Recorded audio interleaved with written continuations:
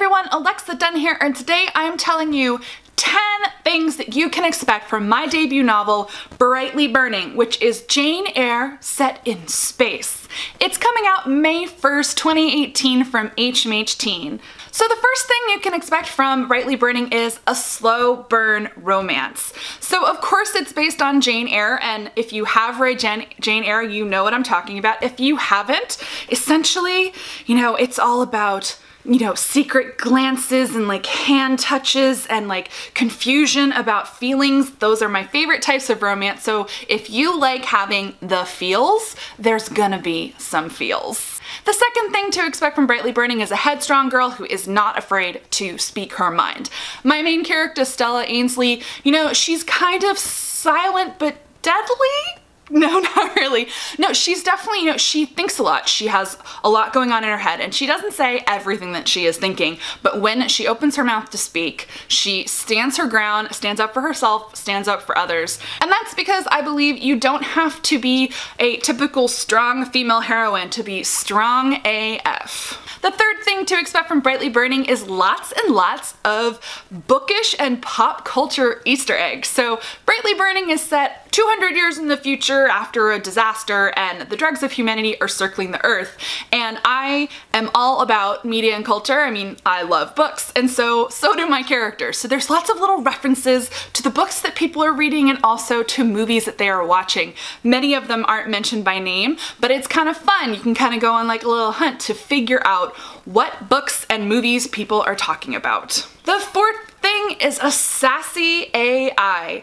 I love artificial intelligence and robots and the idea of like artificial intelligence running a ship. Can you tell I love the movie WALL-E? And so my book features a, kind of fun, friendly, sassy AI, and I mean that's a good thing because if you've seen WALL-E, you know that giving an AI too much control is not a good thing. The fifth thing to expect in Brightly Burning is a frozen Earth that may or may not be habitable.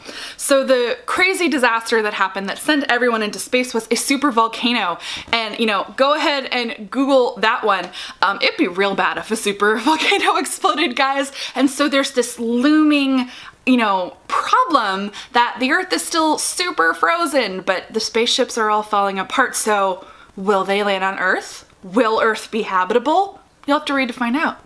The sixth thing to expect in Brightly Burning is the teeny tiniest love triangle. Not a traditional love triangle, do not worry, I haven't changed Jane Eyre that much, but there's definitely some additional romantic complications in Brightly Burning, so if you do like love triangles, there's definitely a little bit of extra shipping going on. The seventh thing you can expect in Brightly Burning is a tense and very swoony game of hide and go seek in the dark. Just imagine the possibilities. And the eighth thing is a very intense game of poker. The ninth thing to expect is cats. Fluffy, fluffy cats in space. That's right. I was inspired by my fluffy Maine Coon cats, and so there are cats in space in Brightly Burning, just for fun. And last but certainly not least, the 10th thing you can expect from Brightly Burning is lots of twists and turns and surprises that are not in the original Jane Eyre.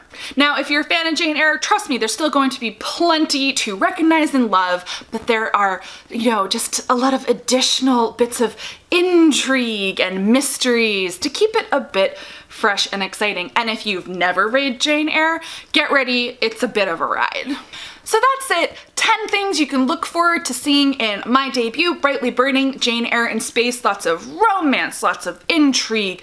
It's a bit funny, I mean, sassy AIs, right? But there's mysteries and conspiracies and a lot going on, and cats in space, because why not? So you can pick up Brightly Burning May 1st, 2018 wherever books are sold. If you like this video, give it a thumbs up. Maybe I will make another one with some more cool fast facts about Brightly Burning. Subscribe to the channel if you're not already. I post lots of videos about not only this book and my writing process, but about YA and books and the industry, and I also have very, very strong feelings about things like the different Jane Eyre adaptations. I post new videos 2 to 3 times a week. Thank you so much for watching, everyone, and as ever, happy reading!